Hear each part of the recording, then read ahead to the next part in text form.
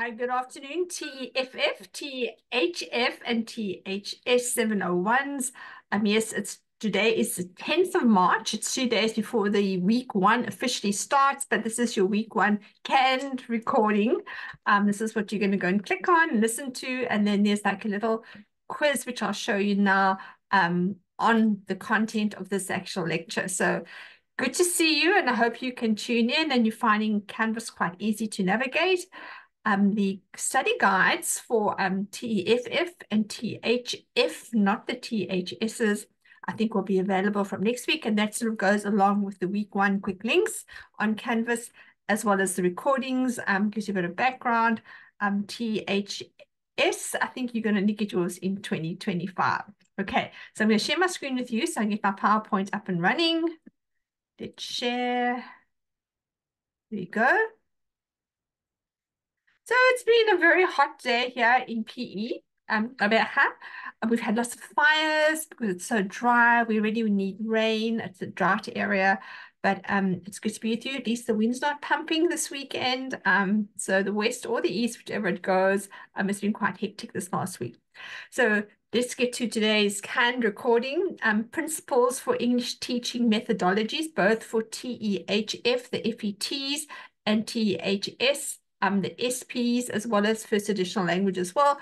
The principles for language teaching, it doesn't matter if you're first language or second language, they apply across the board.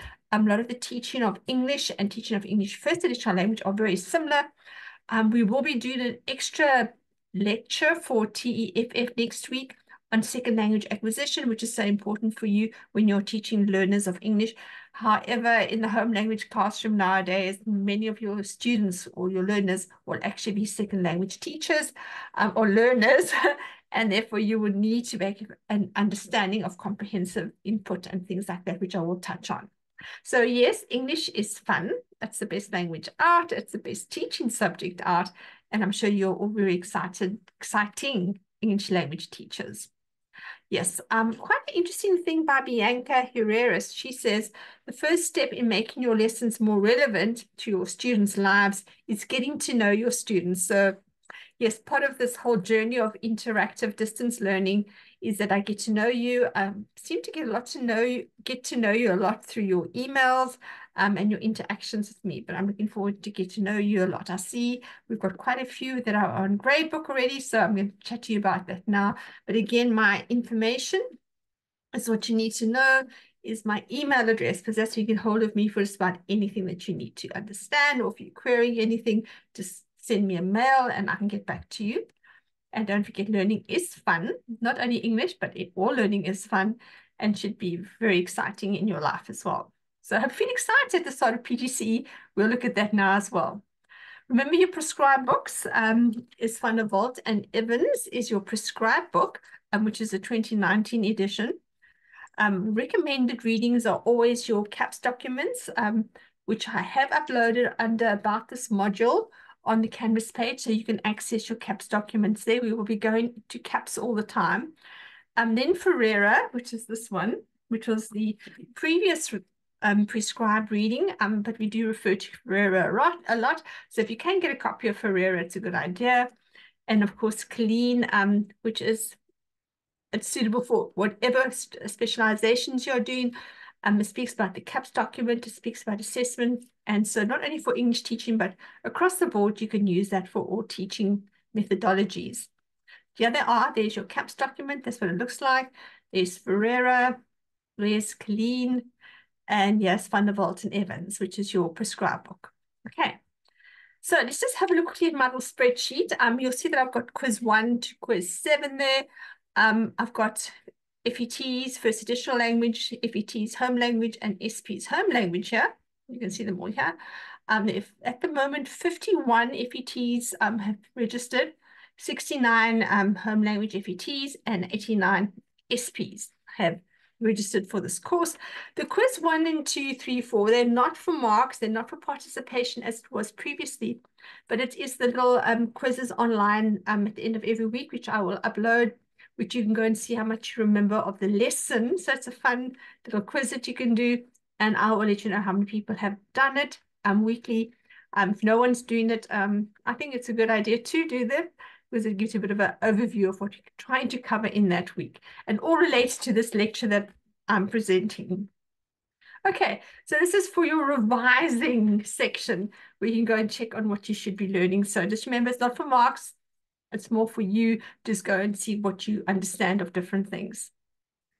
So let's just have a look at the week one roundup. This is coming week one. The introduction and welcome recording has been uploaded along with the PowerPoint.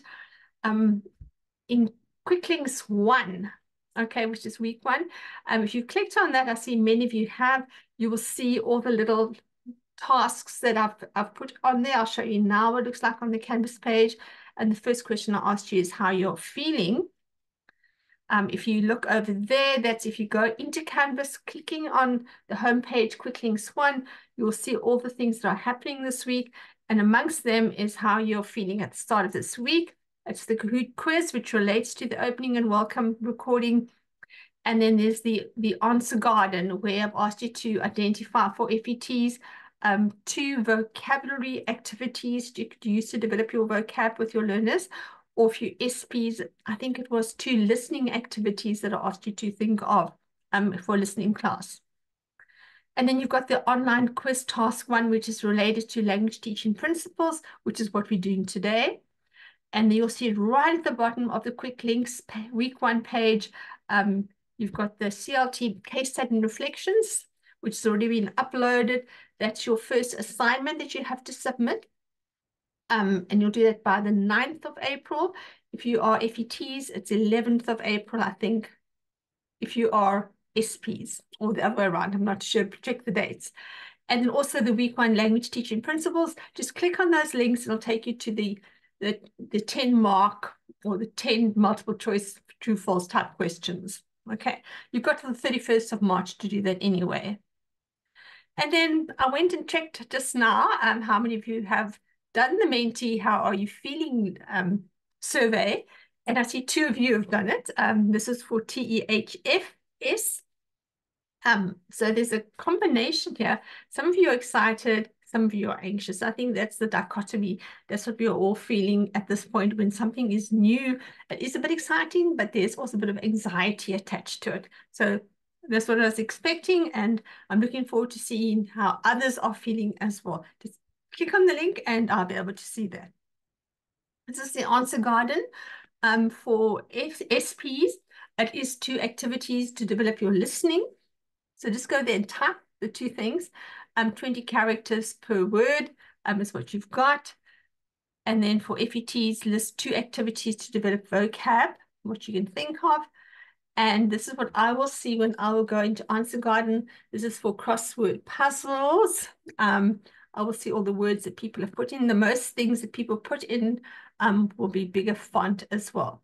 So the way you can actually develop vocab is maybe through flashcards or crossword puzzles or hangman brainstorming, things like that. So put what your activities are. I won't know who it is, so there's no names attached. So just go and type and think of those activities. So this semester, we're going to have 3 units. In the guidebook, it says topics, but the 3 units. First one is interrogating CAPS, and then looking at teaching methodologies, which we're going to start looking at today, which is the principles for language learning. And if you go to Van der Walt and Evans, it's in chapter 1. And Perez, I think it's chapter 1 and 2. I'm not too sure. I can't see behind my face here. Let me just check here. I'm just going to move that. Yeah, chapter 1 and 2. And then we're going to get on to the other sections in the weeks ahead. Curriculum documents. We're going to look at the CAPS document next week. Then the methodologies. Then looking at lesson plan development, especially as you're going to go on teaching prac, I think, in the 2nd semester. And then you're going to look at assessment standards assessing. So what kind of teacher are you? This is going to be the first activity, really, to think about the kind of teacher that you are. This teacher looks like she's very friendly. She's opening. She's on the board. She's encouraging her students to talk. She's got a big smile on her face, so you can see she's enjoying herself. She's obviously doing something to do with past tense. I'm not too sure, but they've all got the ED, and you can also see those are the past tense words that she's busy dealing with. So if you go to Ferreira, I think it's page 4. She has a list of qualities that would be effective as a language teacher. So I want you to go and have a look at those different qualities and think about what you think is important in a teacher. Think about 3 that you would choose. I asked my granddaughter, who's now in grade 8, it's her first year at high school, and she says fun teachers, she likes them. So there we go, you might tick that one. That it's a teacher that's warm and approachable with a sense of humor might be the kind of teacher you want to be, or the kind of teacher you like. Oh, yes, another one is quite interesting here, which I would tick, is consistent in manner. That means not changeable. So not one day you are mad or cross, and the next day you're happy. Students know when they walk into your classroom that you're always happy or you're always cross. So just be consistent. Don't change as the weather changes. Just make sure you stay a consistent type of teacher. And you might say, well, that I must be aware that there's language diversity in the class, that not all students are maybe mother tongue or first additional language students. Maybe some got reading problems, maybe some of them are exceptionally gifted readers. But look at all of these qualities and think about them. In activity task 1, you're going to have to actually discuss these as well.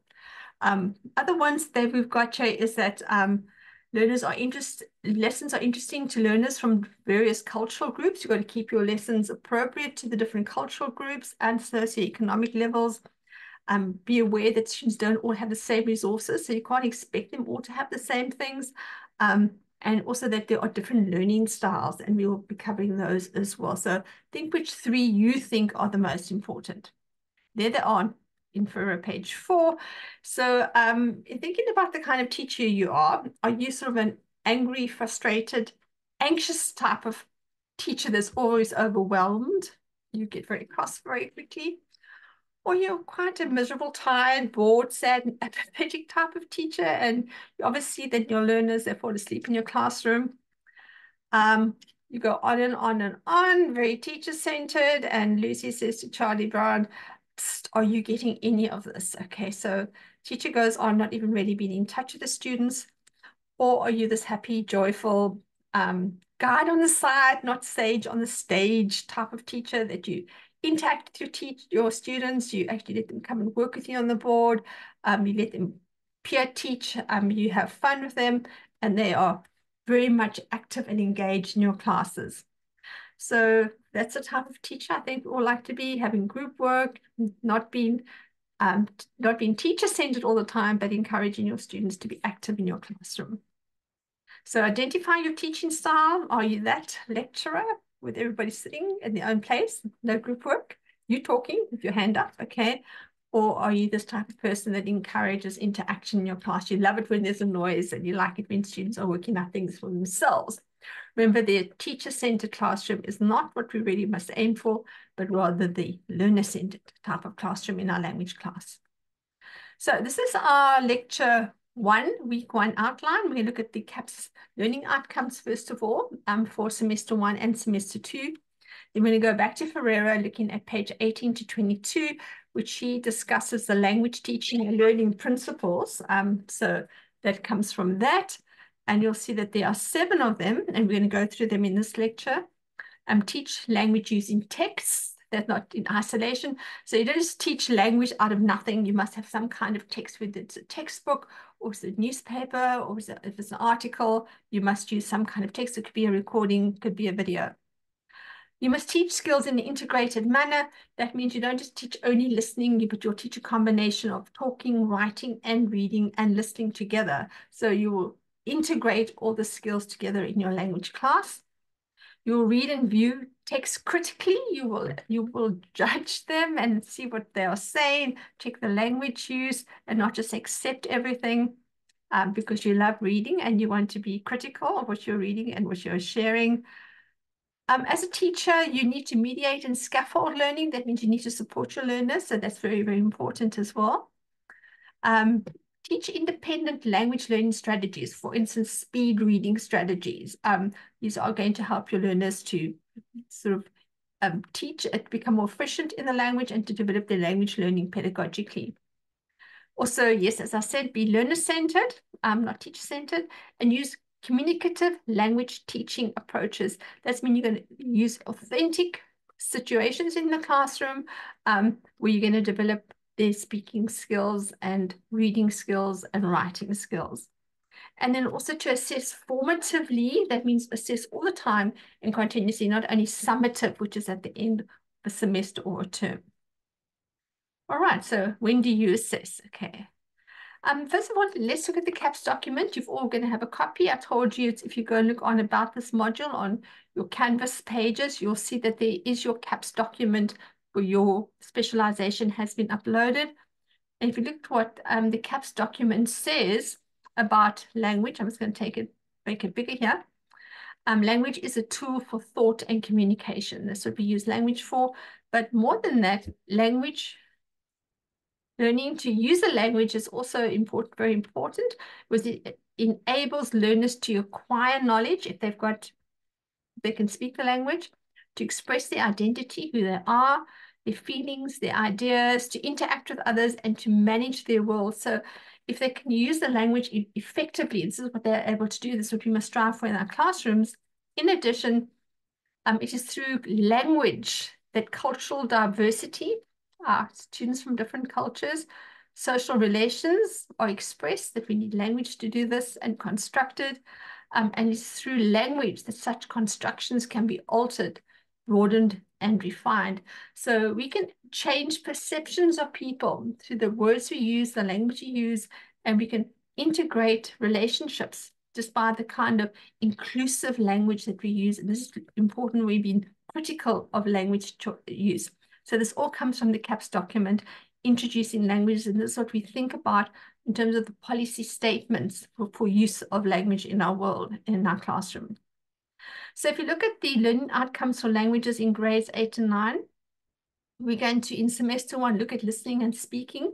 And if you're SPs, you're basically looking at information and enjoyment when you're listening and speaking from a range of contexts. So the focus is on information and enjoyment when you're listening and speaking. And then also in this semester, we look at reading and viewing. That is our visual literacy.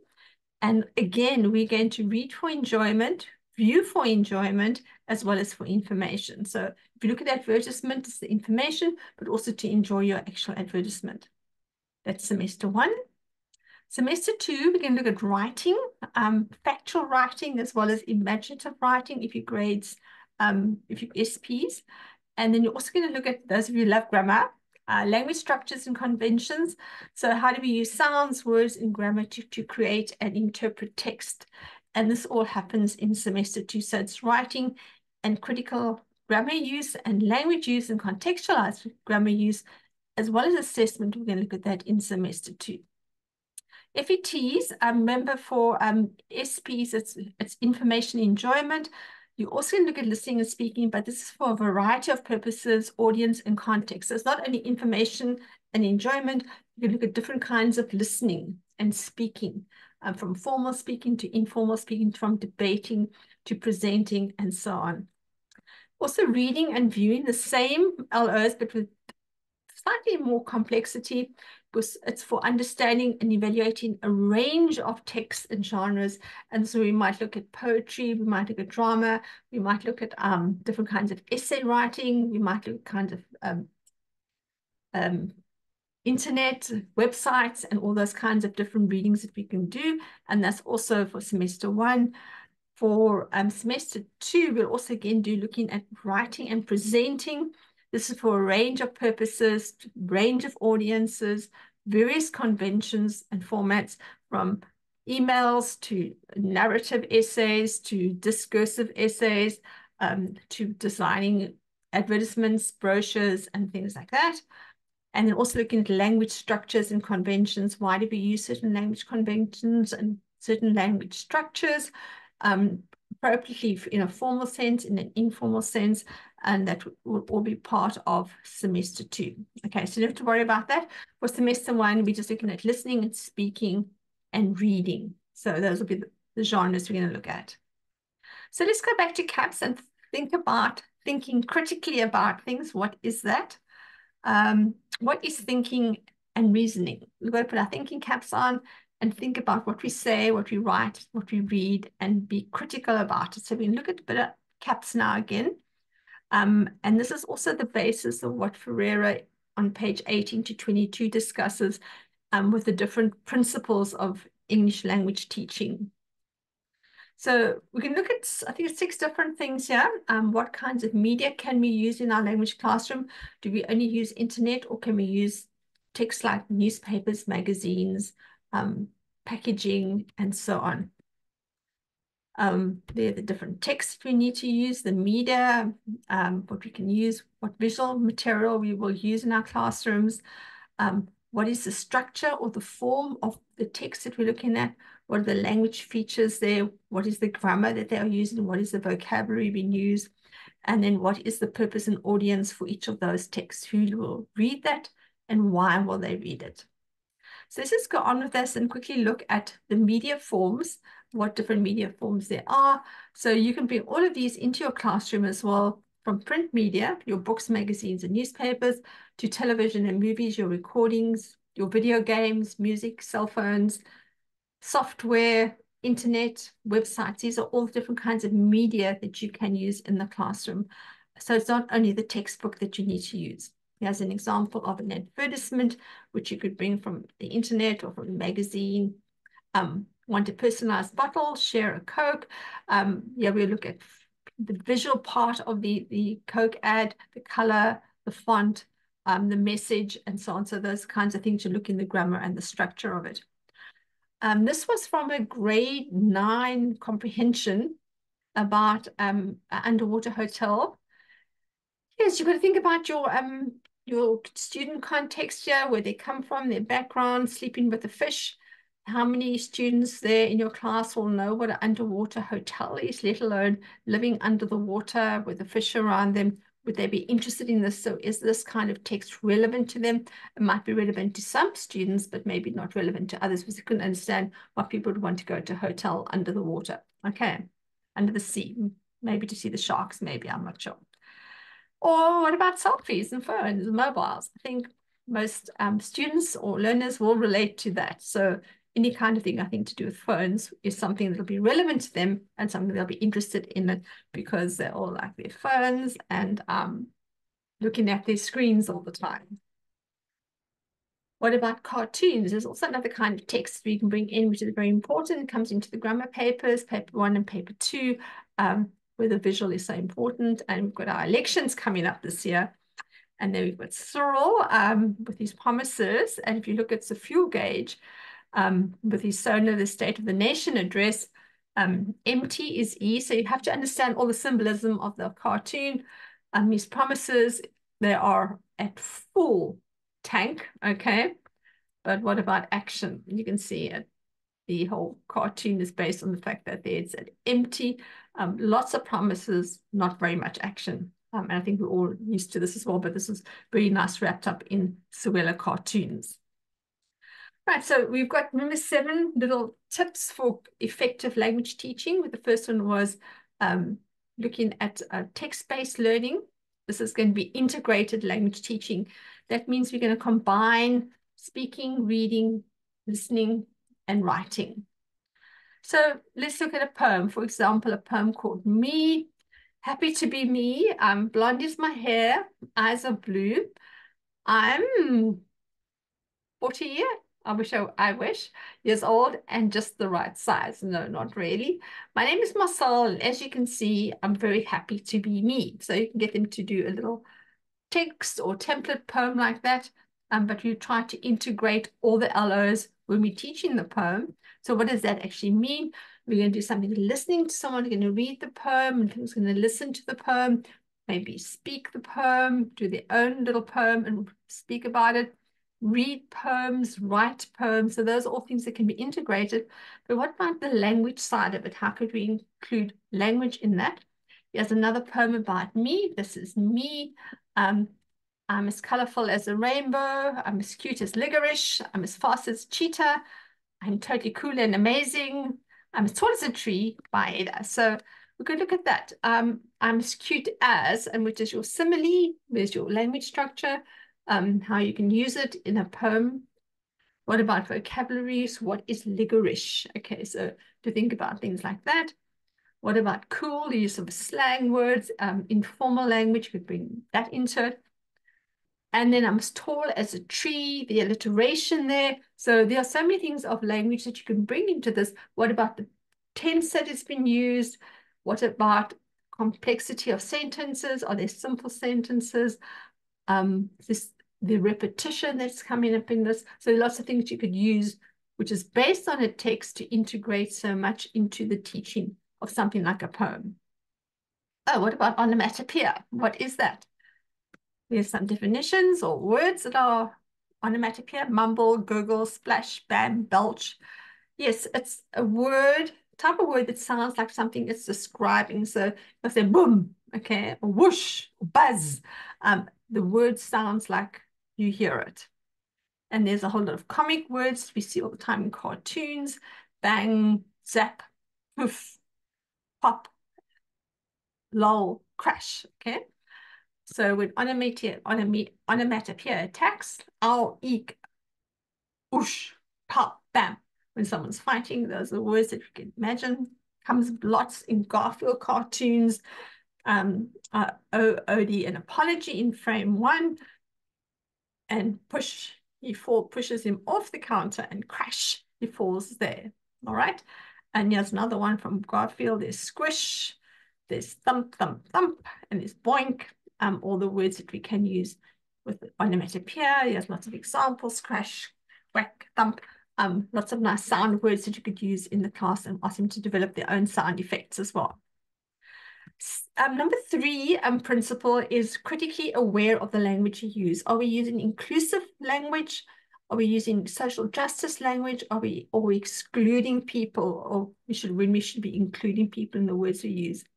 So we're going to look. The National Curriculum Statement for Languages says you have to be very aware and critically aware of the language that you use. And what does that mean if you are to engage critically with texts? We must realize sometimes we have to challenge ideas, what people have written about, their perspectives, their values, and their power relationships. We can't always just accept everything that we read about. And we've got to express opinions on ethical issues and values. What do we think about it? To explain answers are so important, that you learn to express your opinions, because all texts carry values. You might not think it, but they all do. It can be negative words, negative values like sexist language, racist language, autocratic, judgmental, where they write about women, about things, or positive, democratic, fair, caring, compassionate. Just think of the word laughing. Okay, words that we can use to describe that. We can say snigger, and that just means you're being quite rude and horrible. If someone's saying something and we snigger at it, it means it's not something very positive, they're reacting to it. Or we can have a look at another word here, is smirk. Okay, that means you also don't really agree with them and you've been very critical of what they are saying. It's a type of smile. Or you can laugh and chuckle, okay, which is more positive. Grin, jest is also a bit negative, but it's fine. So these are words that you can use to either show positivity or negativity towards someone. So identify what values are being expressed in something. How are they expressing those values? And how does language empower people, or how does it disempower people? So you've got to be critical of that all the time. So just think about this. Have you ever felt excluded by language? I think sometimes when people use words that you don't understand, or jargon that you don't understand, you can feel a bit excluded in the conversation, or another language in front of you. So you can feel excluded by language, but visually you can also see the contrast there when you see UFS welcomes you, and you can see that the gates are locked and you're not really welcomed in. So to thinking about language and social justice when you're teaching language is to make our students aware how words can actually disempower, or how they can include others and not include others.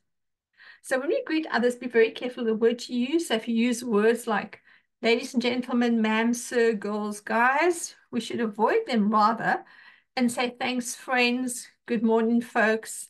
And for you, can I get you all something? So you make it more inclusive rather than exclusive. So you've got to be very mindful of the language that we use. If you use a lot of pronouns like you, hers, they, everyone, him, and them, It means you're othering, you are not including them in what you're speaking about. Me, my, our is more inclusive, but all those pronouns mean you are pushing people away. You're being exclusive, you're not including them. So we've got to try and be very inclusive in the language you use. And this is a definition of what non-inclusive language is. It's any language that treats people unfairly, insults, or excludes a person or group of persons. So we must be very careful of using the they and the them and you, because that pushes people away. So that's being critical of language. Yes, as teachers, we've got to mediate and scaffold. That means support our students. So when learning is supported, guided, it is being mediated. It's like the scaffolding of a building to make sure it doesn't fall down.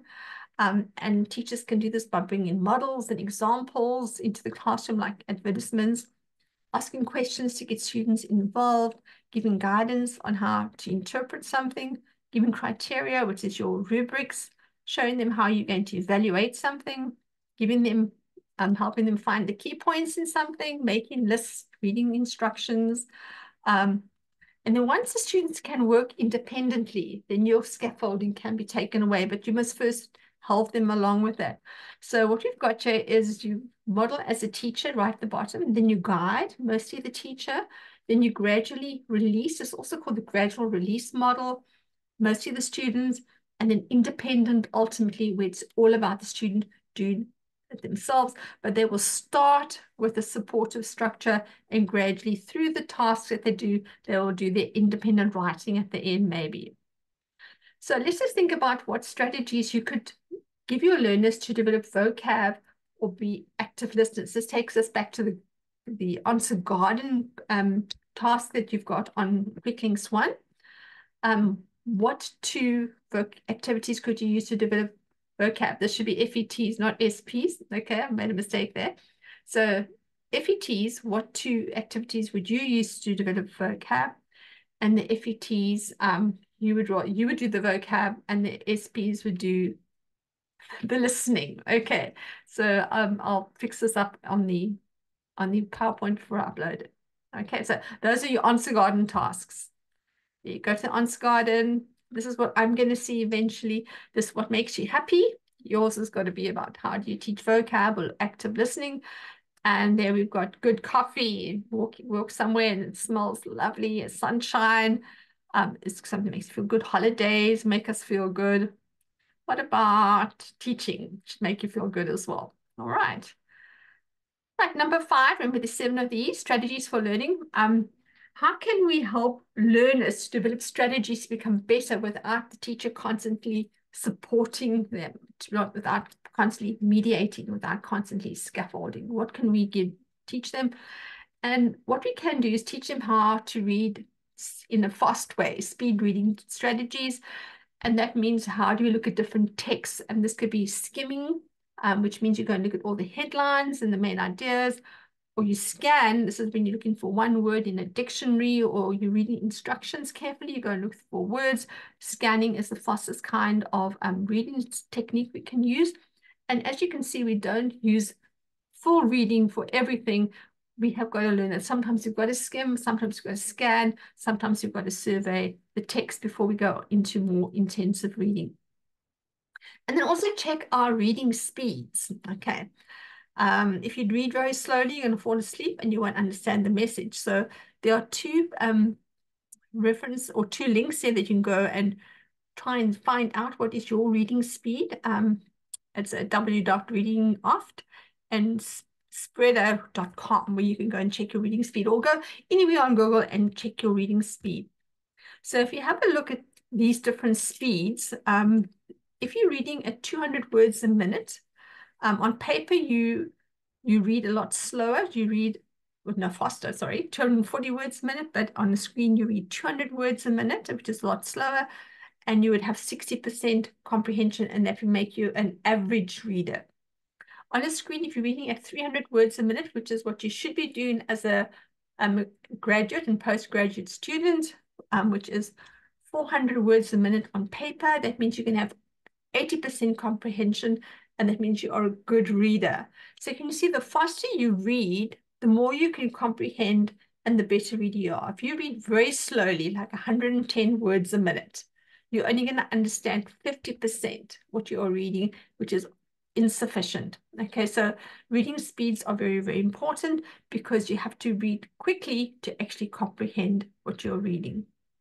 So also scanning, you can look at content pages, indexes, reference books, library catalog, keywords, and these are things that can help you improve your reading speed.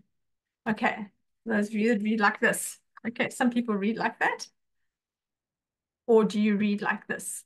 Okay, and that's going to make you bored and slow, and you're not going to be able to comprehend it. So remember, speed reading is important for good reading.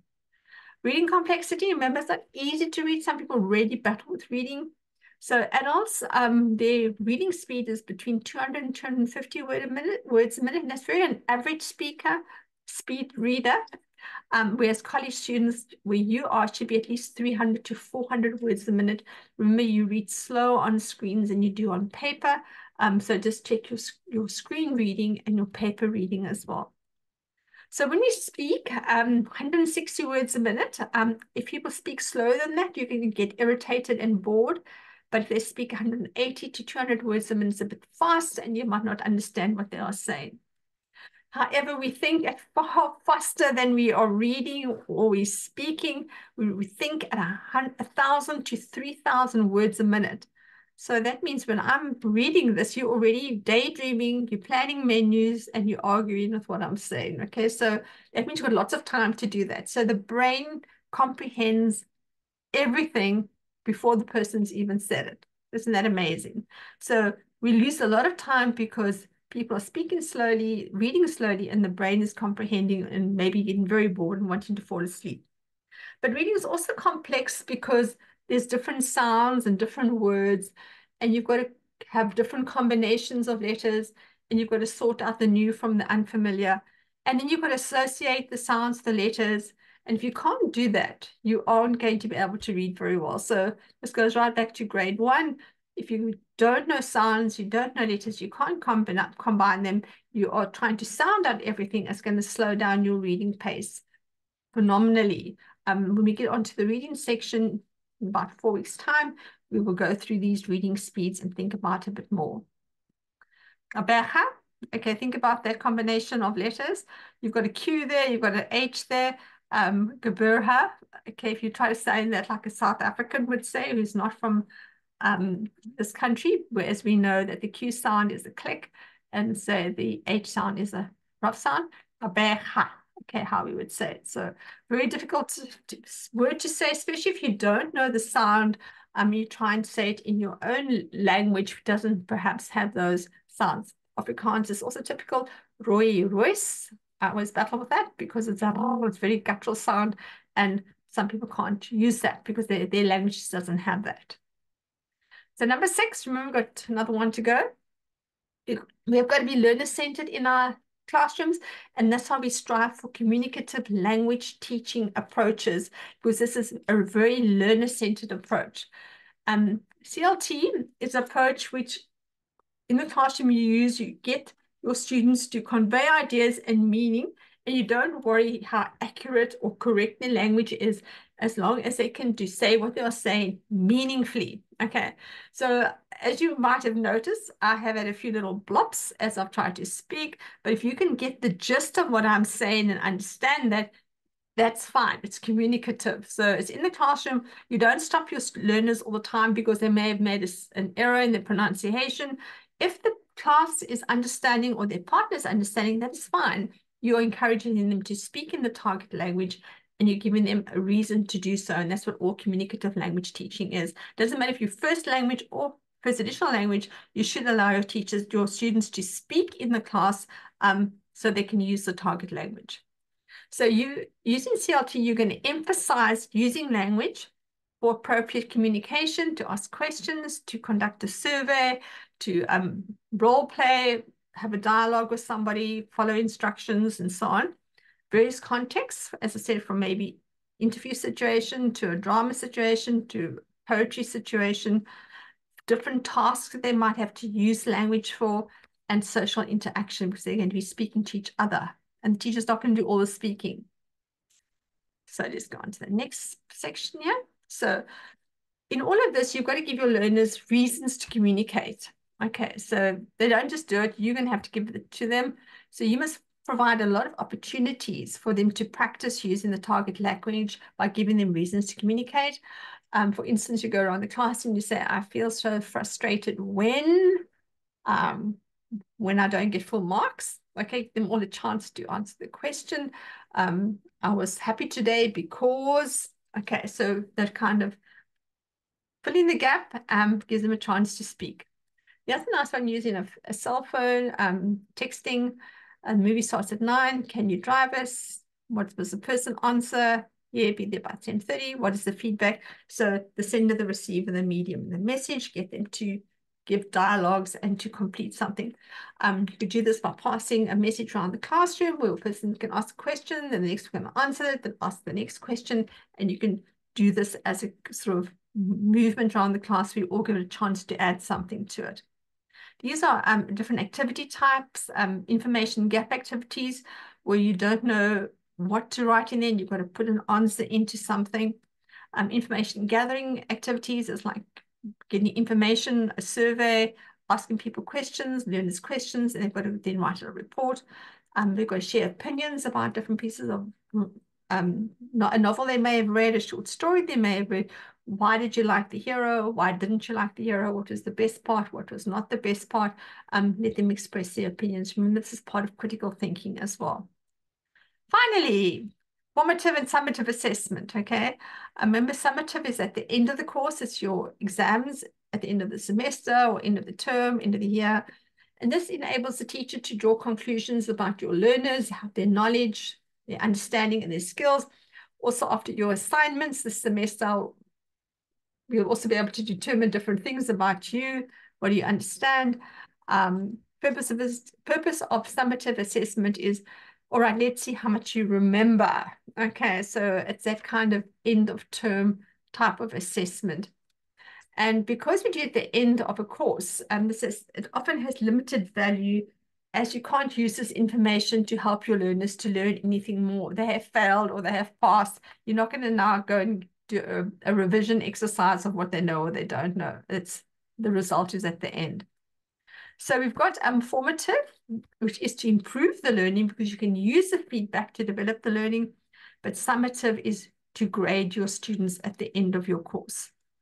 So the best way to develop our students' understanding and their knowledge is to give formative, formative, formative to end with the final assessment, the summative assessment at the end. Right, so what about the TEFF and TEHFS701 assessments? What about them? As I've said, I think I said this in the opening and welcome as well. We've got Unit 1, Unit 2, Unit 3, and each one has got an assessment.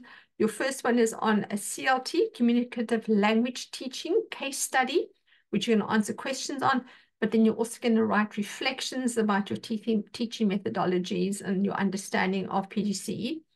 And that's due for the 9th and 11th of April, and it counts 30%. You're going to upload it on Turnitin on the link that you'll see on Quick Links 1. Go to where the assignment is, click on that, and that's where you're going to upload it. In Unit 2, which is the listening and speaking, you're going to develop a lesson plan. Speaking is going to be for FETs. Listening is going to be for SPs.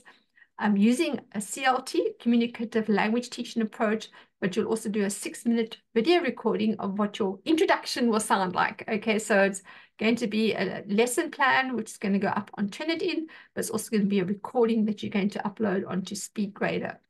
And then finally, Unit 3, which is our genre and reading section of the semester, you're going to do a workshop presentation. So it's going to be a 20-minute presentation that you're going to give to teachers on how to teach genre. Okay, that'll be 45%. Actually, I think it's 35%. I must change that percentage. It's 30, 35, and 35, which gives 100%. Okay, right. So hang in for the 9th and 11th of April. What's next? Let's look at this little cartoon. There we got Stripes there. He's been teaching him how to whistle. And first frame, it says, I taught Stripe how to whistle. And then his phone says, I don't hear him whistling. And he says, I said I taught him. I didn't say he learned it. So we can teach our students many things, not to say they are going to learn it. So remember, joy and enjoy your teaching. And then next week, we'll look at to interrogate the curriculum statement, the CAPS document, and learn more about that. Okay, so I hope you have a good first week. I hope you're all registered and raring to go. If you have any issues or problems, please get back to me on email. But otherwise, I take it everything is going fine. And I'm excited to spending this semester and year with many of you. Okay, take care. Enjoy the rest of your Sunday, and we'll chat soon. Bye for now.